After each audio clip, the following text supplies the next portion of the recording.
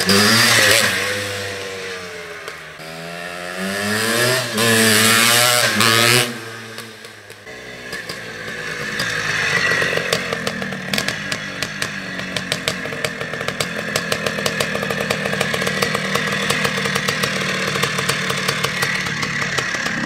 happening, fellas? Happy Thanksgiving Eve. Check out this stunning classic, Husqvarna 250. This is one of the last from the Randy Gillespie collection. It's been living a sheltered life in a heated, air-conditioned, no windows, heated floor. What do they call it? Radiant heat flooring facility where there was no condensation or anything for many moons. And you can see this thing is an absolutely stunning piece. All original Husqvarna 250. This thing hauls ass. It's very fast. The suspension is excellent. The engine is fantastic. It's a 6-speed transmission. So this is their CR racing model with the close ratio transmission, and it is a whole lot of fun to ride. Those that follow our channel know that I raced Husqvarna 84, 85, and 86. I had a XC and a CR500. Absolutely love these twin shock Huskies. These are made in Sweden. They're now made in Austria, the new ones. But look at the quality, the finish, fit and finish. This is original paint on the gas tank. It's still in mint condition. The gas tank's in excellent condition, as is the original seat cover. The forks, the wheels, everything on the bike. It looks like a new bike, like most of the bikes from Randy's collection. The exhaust system is in mint condition. The engine, cylinder, cases, fins, clutch, transmission, carburation, airbox, everything's on point on this bike. Just a beautiful piece. We put it through the shop here, and I'll go through the work order thing. What we did to it, we'll call this a preservation service, not a restoration because it didn't need one. But the bike was steam cleaned, hand washed, degreased. They repainted the aluminum frame, the aluminum color on the bottom of the frame rails, the swing arm, the kickstand, the foot pegs. The engine was repainted. The exhaust was removed and repainted. No dents in the original exhaust. It's in really nice condition. The hubs were touched up. The rear shock springs were painted. Zoom in on the rear shocks, Kenny. Those look really nice if you can get a close-up on it. So some of the painted surfaces were repainted. Again, the gas tank is original paint. 70% of the frame is original paint. Just a few areas that needed touch-up were done. The exhaust was fully repainted. But that's original paint on the tank, which is just absolutely remarkable. The bike came from the factory with these quality Magura levers. Just you know, everything that fit and finish on the Huskies was a step up from most of the other manufacturers of that time. Still is today, probably. All the aluminum on the bike, the fork tubes were clean, polished. The tank, the paint was cleaned and polished and waxed. Fenders were cleaned. The whole bike was just detailed top to bottom. Wizard and I have been riding it around most of the day today here, so we are going to take it into the detail shop and give one more wash so that you can see the rim's a little bit dirty and just a little dusty from riding it around the compound here today. As you'll see in the videos that we had done earlier, the fork seals are weeping a little bit over here, but if you take a look, you can see the fork tubes are in pristine condition. Usually they're rusted and decayed from sitting outside. There's no evidence of any wear on these fork tubes. Are really nice. The fork lowers are nice. Just a fantastic piece. Let me go take another peek at the work order here. The Wizard went through the bike. He changed the gear lube, replaced the spark plug, drained the old gas out, installed a new lower chain roller. It also installed a brand new gold Pro Taper chain. If you zoom in, you'll see that chain is new.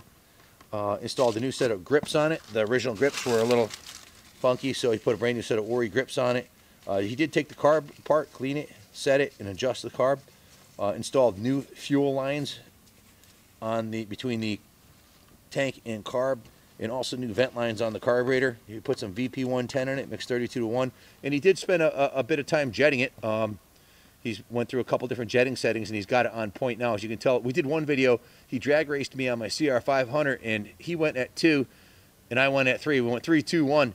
I gave him like a 1-second lead, and he was gone. I couldn't catch him before the end of the straightaway. So that was in one of our earlier videos. So this thing hauls ass for a 250. It really goes good. He also removed the airbox, cleaned that, cleaned the air filter.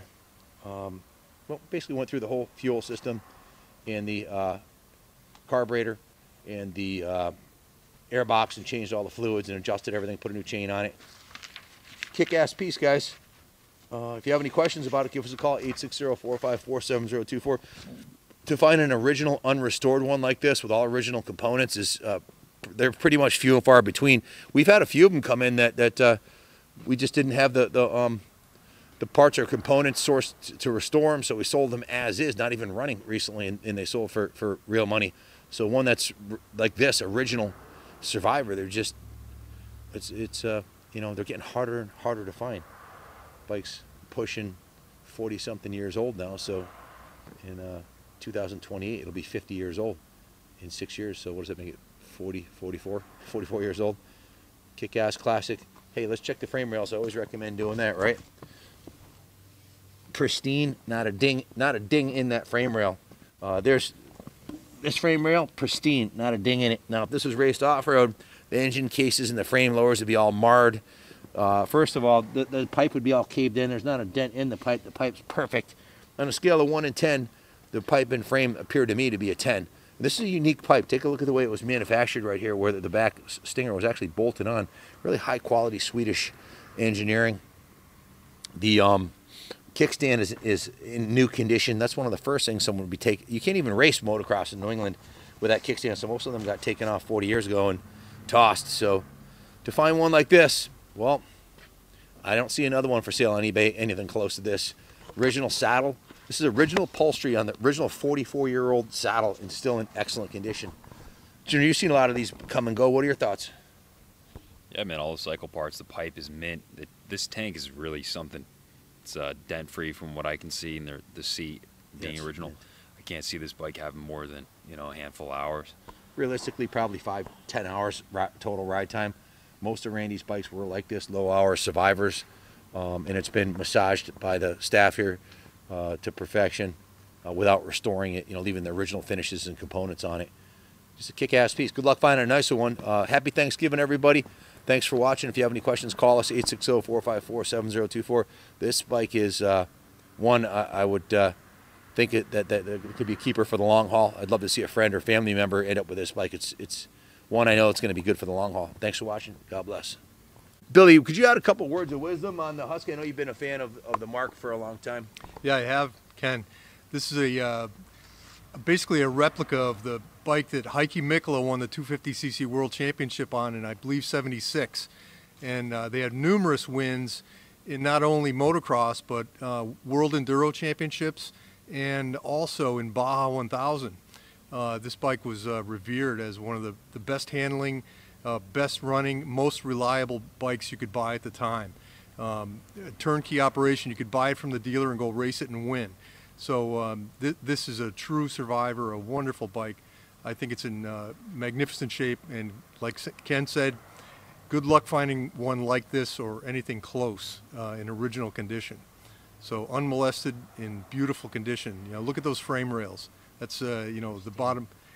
Yep, absolutely pristine. Yep, absolutely magnificent. And you can tell by the bottom of the fork legs too, where you know, there's no damage there. The bike has not been ridden off-road much at all, I could say with relative confidence. So good luck bidding. Kyle, you got a chance to ride it too. You've seen most of the Huskies you've had through like that didn't run. You know, I mean, this is really a unique. Yeah, I mean, usually, you know, these bikes come in just absolutely hammered, and they just, you know, you can tell they've been ridden hard, and there's a reason for that, because when they're running good like this one, you just want to keep riding it. I mean, you know, Ken and Chris are riding around out back, and this thing was doing really well. I mean, it's holding its own. Yeah, it has plenty of get up and go. Chris actually made a comment that he would have no problem doing a vintage race with this bike over the same year CR250. He said that he would rather ride this Husqvarna. That's remarkable. You know, honestly, any 14-year-old sophomore in high school who is at least of average intelligence could rebuild the top end on this thing with watching a YouTube video with a little guidance. I think I could train a monkey to do the top end of one of these. They're that easy to work on. Heck, when I was 14, I used to take my 79 100 RM100 top end off, bring it to school to polish the ports during the week, just you know, just to make sure it was fresh. They're so easy to work on. That's why these are forever bikes, man. And this thing's 44 years old. When it's 100 years old, it'll still be in good condition if you take care of it. Kick-ass machine. Hey, man, it's the right color, red and white with the green. This would be a kick-ass piece to be under anybody's Christmas tree. And if you buy it and you want to leave it in the museum, I'd be honored to put this one next to Mike Guerra's 250 World USGP winning Husky 250. You have a factory Husky 250 in the museum. This belongs up there with that one. Or we'll ship it to you anywhere in the country. Give us a call for a quote. Thanks for watching, and God bless America.